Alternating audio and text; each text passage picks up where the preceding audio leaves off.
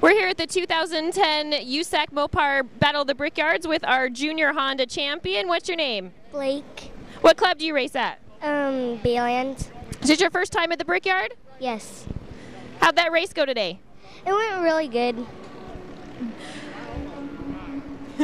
Okay, we have DJ here, and we're with race cars. Do you race race cars? Yep. Are you excited about that? Yep. All right, we're going to ask DJ a few questions. DJ, is this your first time at the Brickyard, or have you brought drivers here before? No, we've been here a few times, won a few championships out here. The team race cars have been really, really fast. Everything's been going really well this week. Blake did a great job in that. Like I said, I think this is our 4th or 5th championship out here at the Brickyard. I just want to thank USAC for putting on such a great race. The event's just been fantastic this whole week, and everything has been really good. All right, congratulations, Blake. Is there anybody you want to thank? I want to thank DJ, the race cars, my mom and dad, and everybody else. And hi, Katie!